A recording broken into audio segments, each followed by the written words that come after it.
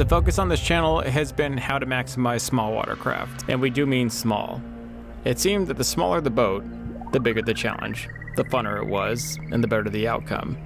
But just once, just this once, after doing all of these tiny boats, why don't we just try just one big boat? The biggest John boat I have ever seen, to be exact, and put forth within it a vision to make the ultimate outdoors boat. I'm going to take this thing on solo with my small garage and my front driveway, and somehow we're going to pull out a boat that can do it all. Where most boats you get from the factory can only do one or two things, we'll try to hit all of these objectives. We'll entertain the family, it'll be fun to fish off of. It will possess the best qualities of a bass boat, and also have the best qualities of a bow fishing rig. Everything that makes those two platforms successful, we will combine them to make the ultimate sportsman rig. That is a blast to use in the day, but will light up by night. It will light up in ways that no other bow rig has ever done before. So sit back, relax, grab your popcorn, and get ready, because here we go.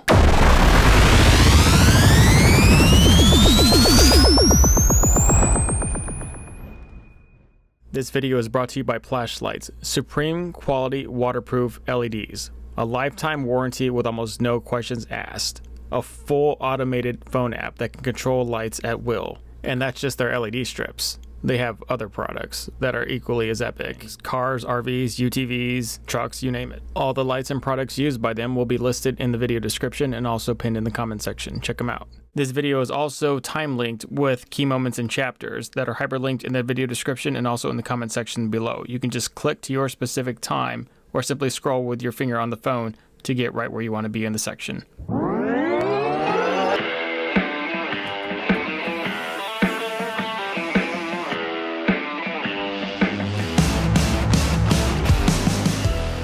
This is an Allwell 2070 John boat, and John and his crew here are doing a little bit of work before it comes to me. They're prepping the boat, they gutted it, and now they are laying out parts of the frame that they would like set in.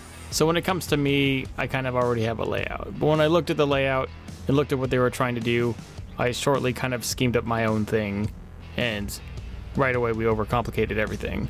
Did I mention that I'm not really fit to build a boat like this? I don't have a shop, or the gear, or people, or the infrastructure. I just have an inflated sense of confidence for my skill. But it's okay, because I don't know if I've ever truly enjoyed a project unless I was scared the whole time that I couldn't really actually pull it off. You tend to become a different person when you have to do something versus get to choose to do something. The boat is laid out how he wants it, with the setback from the front and back deck and the cockpit. Now it's just up to me to frame it, and I'm going to frame it in a unique way. One of these sides unwelded, so you can kind of see the edge. We cut off the top little flange here, 1.5 inches out, cut it off with that little portaband, and slid it in here, right? And then you would go ahead and weld in this. For frames like this, a lot of people will just use 1x2 square tubing, which is what's throughout the boat before it got here. It makes sense if you don't mind gaps and voids inside your boat, but because we're trying to maximize storage, that is the whole reason we're doing this layout in the front. We are trying to get rid of any sort of voids that are unnecessary, and using angle will tighten and expand everything with the thinnest walls and the biggest compartments. And this will be in line with our max efficiency model. For the sides, that's where we're going to put all the foam. We're not going to put any foam in the subfloor. We know that just to be not great for the boat long term. So the subfloor itself will be the only hollow void where water drains and channels and exits the boat. This boat will have 2 giant side lockers. This one will be the rod locker with a compartment underneath that extends farther in for longer things such as spud poles, gigging rods, push poles, long nets, and even hunting arms if you want. And this one will be specifically for bows. There will also be a live well that sits pretty generously above the platform and will need special attention to rig. For the sheeting, we're using 1/16 inch thick 5052 aluminum. This is the thinnest we can go, where we know that it's still fairly light but rigid enough to handle high speeds on the boat. And we're using rivets to attach all the sheet metal. We're using rivets where everything that is non-load bearing or structural can be put because it's a cleaner look, but obviously a lot of this boat will have to be welded. It's just the way it is. Hey guys, if you like this video and you find it useful, please give us a like and a comment and possibly a share. Doing this helps me and any other YouTubers that you like to grow. So far, the sheeting process is going well, and so is the framing. But the framing is honestly the easiest part of the boat, whether you have to weld or rivet it. Before we get too ahead of ourselves, we need to frame pedestal mounts in certain sections of the boat for certain configurations. Doing a lot of this is just simply new to me, so I re-welded and refinished a lot of stuff, which actually took me a much longer time to finish the frame, but I did want it to make sure it was secure. Didn't have to look the prettiest, but it did have to be strong and secure.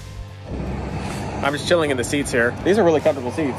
It kind of just fits right. This will just barely clear the light boxes, and it will just clear this pedestal mount, and it just clears me if I'm turning. Framing the boat is maybe the funnest thing because it makes you feel like you've gotten somewhere, even though you've gotten really nowhere. I've never done a boat this big, but I do know for every 2 feet bigger that a boat gets, a substantial amount more material needs to go into it. One major problem before we can truly go any farther is, what are we going to do with these gunnels? They're ugly, they have bars welded to them, and they had damage to them before that was even a thing. The only way to fix this is to cap them with something. So we figured out a way to shield them, make them stronger, so if it gets ran into something, it won't have the problems that the original gunnels clearly had where they dented in. So the gunnel idea, I put into use. This is 2" by 3/16" inch angle. 6061. We slotted it all the way down the top up until the very end where there's like a 49-inch piece. I really kind of want to frame the rails out, because the farther we go in here, if I go too far, then I might mess up the rail. I'm like, it's this part where we're playing 4D chess with the design. Fishing lights are what make the bow rig a bow rig, but there are a few different ways to mount them. The first initial idea that they did out of their shop initially was a gate structure like this, but then I came and I wanted boxes. Boxes look way better than the gate structure. But I don't have a giant professional brake that can just bend sheet metal that long, and I don't even know anybody in town that will do that for me, so I got around it by framing it. And then we'll use thinner sheet metal on top of the thicker frame, and it'll weigh about as much as it would have if I would have got one braked and pressed out this way. But because it's welded to the hull directly the way it is, it should be a lot stronger.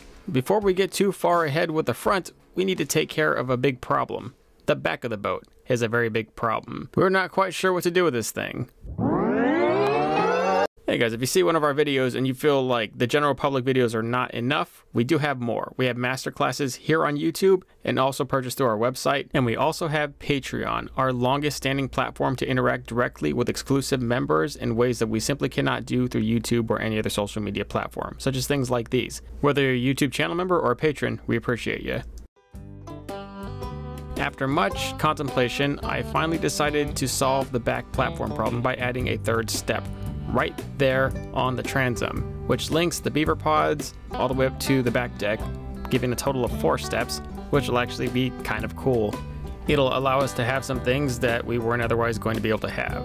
And we'll also be able to make giant foam pockets within those steps that will offset places where we need it, since we're not putting any foam in the subfloor.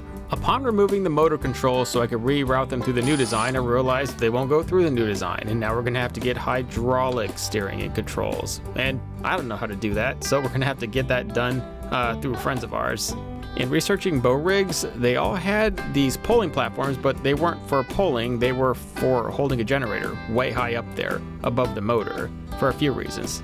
And they actually held them on a lot of rubber mats, and that cut down the noise and the vibration throughout the hull and quieted the boat while it's going through the water. My son steps up in this boat project substantially. He helps me out with a lot. Now on to the next problem. This console.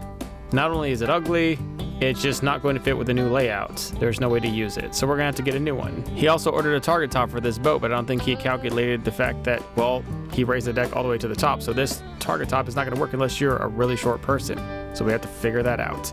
Josh Amos from High Shoals Boats sent me this console. It's so awesome, I think we're gonna carry him in our store. We butted it up to the front deck and installed it on the initial subfloor, and there will be a secondary subfloor in there. But before we can even install that, we gotta get the hydraulic system going. And what a better place to do that than Fallon Marine.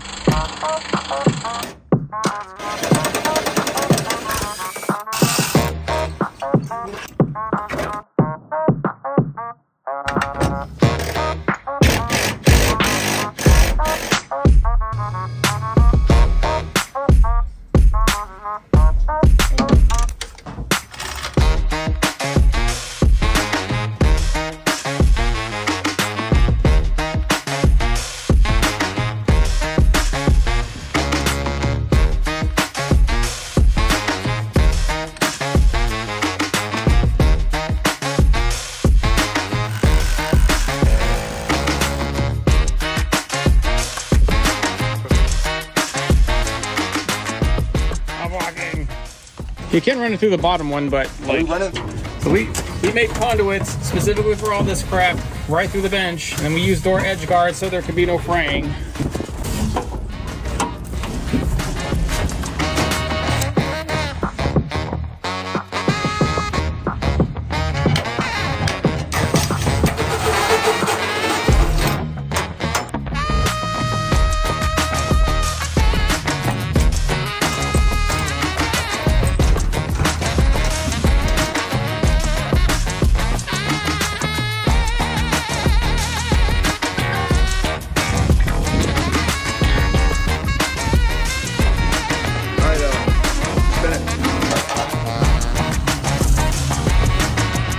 Seen all of it spin out of there. Let's see. Oh, look at that.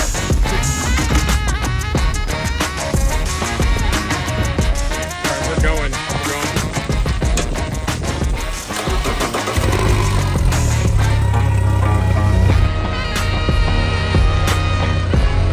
Run the jack plate up and down.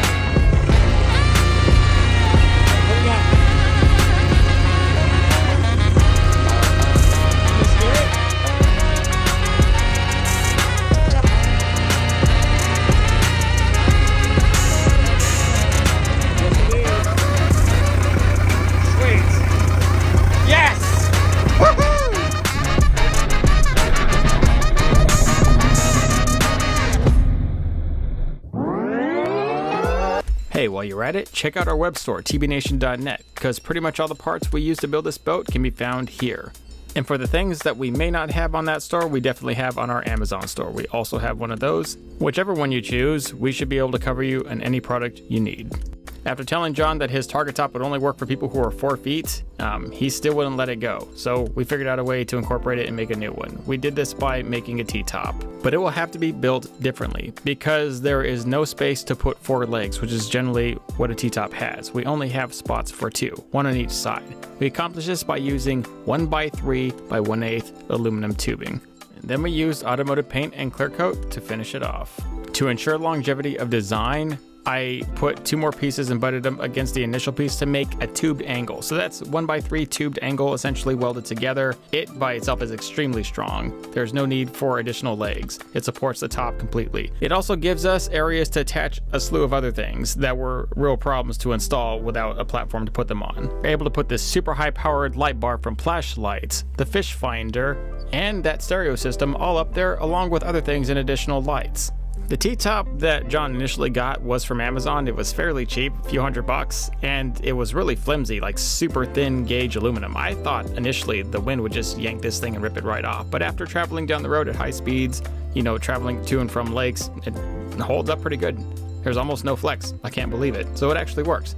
If you're trying to possibly just make your own T-top specific to your boat, you can totally splice this one in with your own design like we did here. All right, so we got the back hatches all strutted and latched, just making sure it all works and fits and closes and opens correctly, which they all do. Now we got that all ran, all the cables, the major cables are ran. We got to loom it correctly. It's just windy as crap. The wind is, like all the rigging pretty much takes freaking forever, so we'll just spend a day of rigging. So before this gets any more complicated and the stuff starts getting covered up, I want to show you this. This is our live well. It's an 18-gallon. We got the stamp at the bottom. It runs in and it actually makes the water channel to the middle where there's an indent for the flow right kit. It has the recessed indents to get all the water to the point where the only residual water is going to only stack right in there and the rest of the live well will dry up. And we have our flow right, aerator pump out nozzle with the chamber. You have the dual chambers here. Pops out. Same thing, when you pump it out like this, the water leaves the live well. It's in here, it's recirculating, or it's just filling. You have the overflow here. And make sure your overflow is slightly lower, it's set lower to where this will continue to stay out of the water. You know that the nozzle does spin in a 360 motion, so you can just shoot it this way, that way like it's going, but like the water spraying, as it grabs air through these vents, it sprays a lot of air. It aerates the water by itself.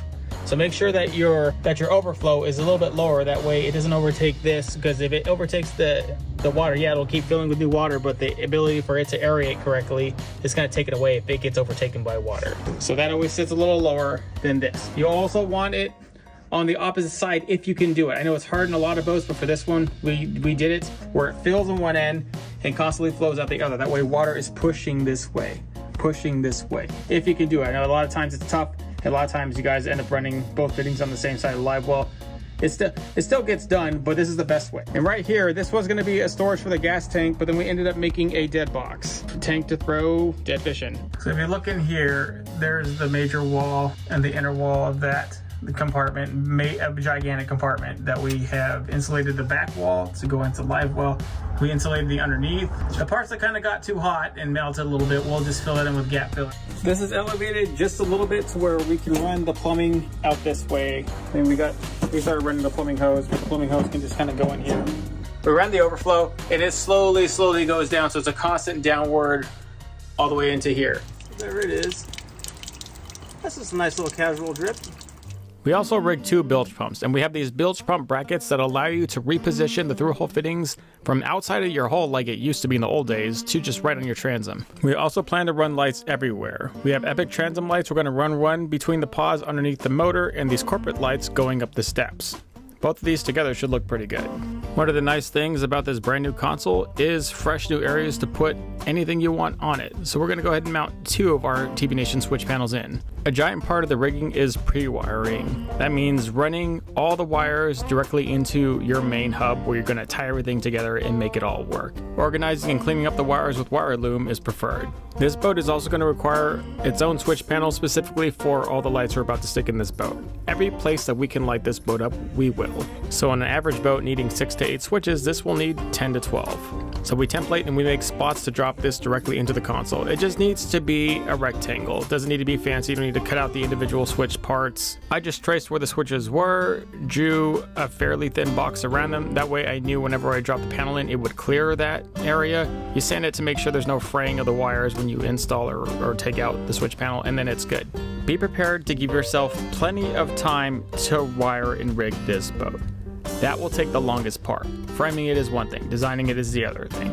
But rigging it, the actual part that glues the boat together, will take you the longest. And now to start pouring the foam. We have 4 major big pockets where the foam will go in, plus the sides. The sides have a really generous void that we can just saturate with foam. We blocked it off down there with wood and gap filler because all it's doing is just blocking the foam from going down into the subfloor. This boat's actually starting to whoop me pretty good. With the weather and not having an accurate garage, I'm behind schedule by a lot. So my crew comes down to kind of visit me and fish for a little bit and also help me. You guys know Nate, right? Master builder out of Illinois, runs our Illinois shop. A little shy on social media, but he does great things.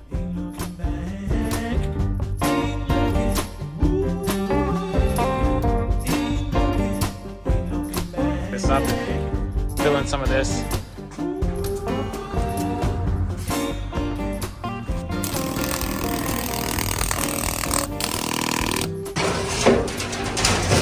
Dang, look at that. That's pretty precise. We use gap filler to fill any other void that we think pour foam might pry its way into and just expand and possibly break the seam or just leak into a compartment we don't want it to go in. Sweet. How many kits is this? I finished that US composite kit and I'm halfway through a total boat kit. Hey, good job with that footwork. It's pro. That's why he's standing in there. Sweet. Don't touch it. I know you want to. Don't do it. He'll never come off. Go ahead, man. It's all you. Oh, I don't want to die. How does it feel? Everything good. All right, so there was my crew. They came and helped me. They did what they could. The weather really kind of screwed us from getting any real momentum, but it is what it is. The biggest fail in my planning was thinking that my skill and drive alone would outweigh any sort of adversity from the weather. Truth is, stand alone at this point with a boat this big trying to rig the whole thing, it's gonna take me forever.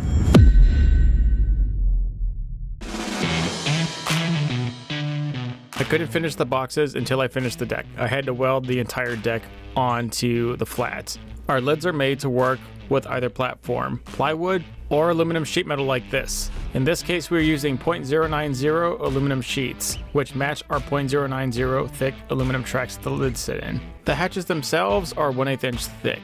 and they can come powder coated or blank like this, and you can paint them any color you'd like. One of the bigger visions I thought would look really good is if we could make the front plate like this, but also add perforated metal to the boxes to give it a shine through from the lights and just an edgy look. But we won't know how that looks until we light it up, and we're far away from lighting that up. We're still not even done with the boxes. These at this point are only half done. It needs an additional double wall to make it sufficient for the lights we're about to rig it with. But before we can do that, we should probably turf at least the front deck. So while we're working on it, it'll be a little bit more comfortable, and we'll have accurate gapping for everything else we need to make. Come and check us out on Facebook. We have both a public page and a group that is the biggest one on the platform. Come check us out and show your stuff off. So if you're still this far in the video and you're doing all right, this is where it gets a little complicated. I mean, everything else was whatever it was, but these lights, they're gonna add a whole new element. Not because they're terribly hard to wire. I mean, it's pretty much plug and play. They have harnesses, they all connect together, you can control them with one button. It's the stupid power supply.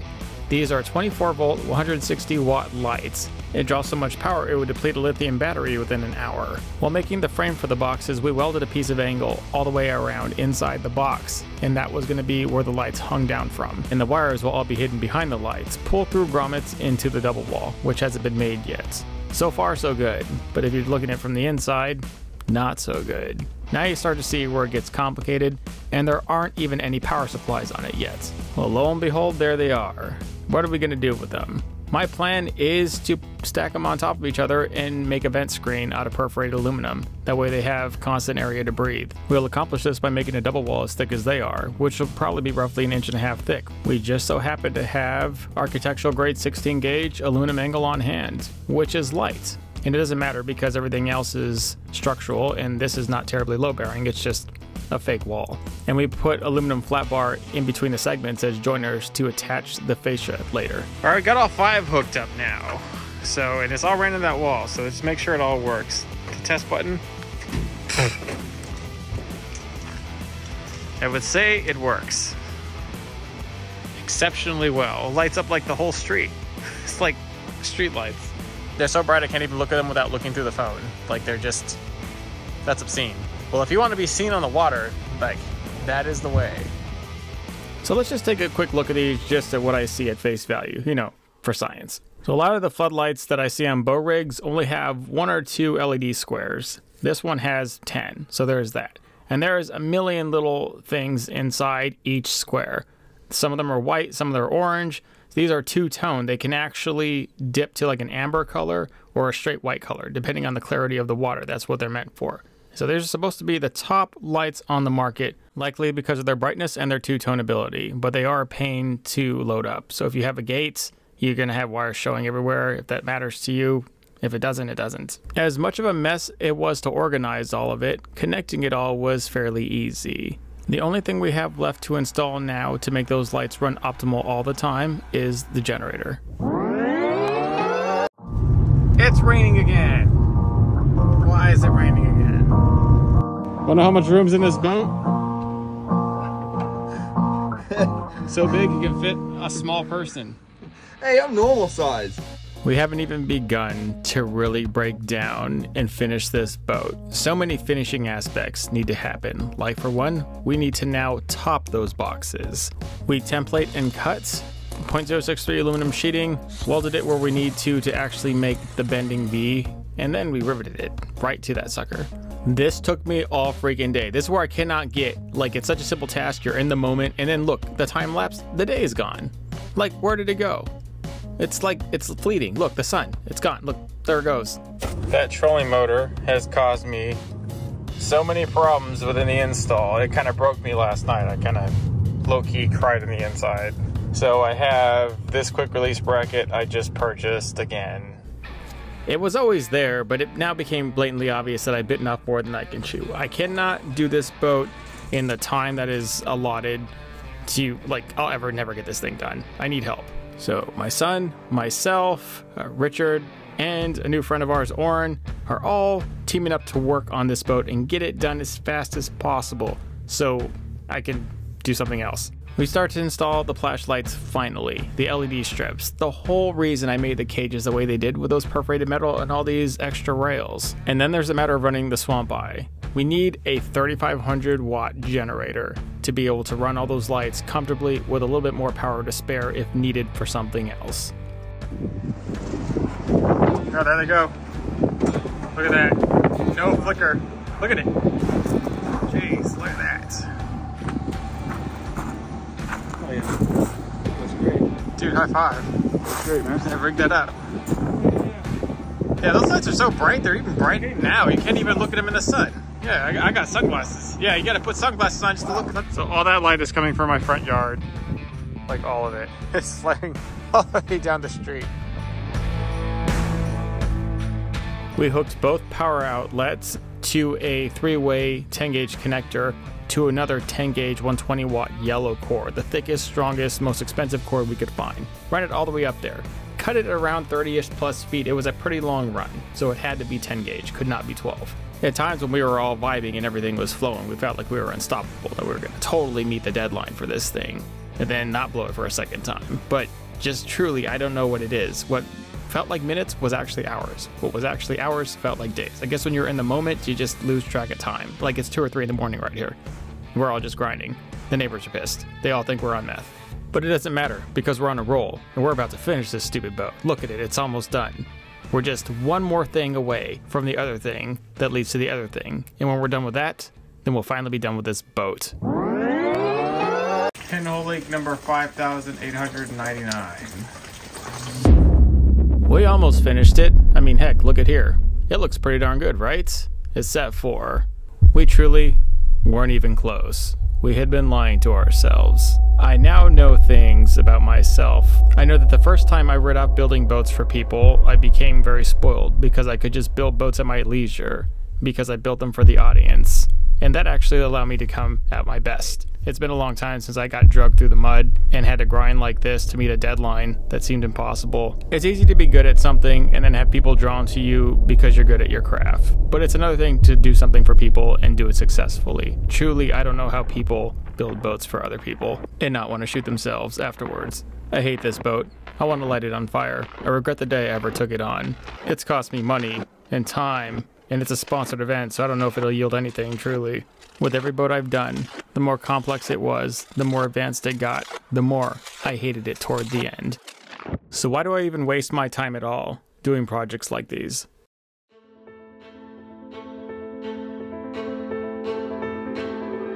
The fact is, I don't have to like it. Love and hatred for the craft are but two sides of the same coin. You must love the journey more than you like the end goal. If I focus on the ending goal and the ending progress of what this boat will yield, I'll hate it till the day I die. But if I focus on the journey, the skill obtained in effort to build it, the fact that I was scared the whole time I wasn't going to be able to pull it off, but I did, and for a brief moment in time, right before it got taken away, I got to enjoy it.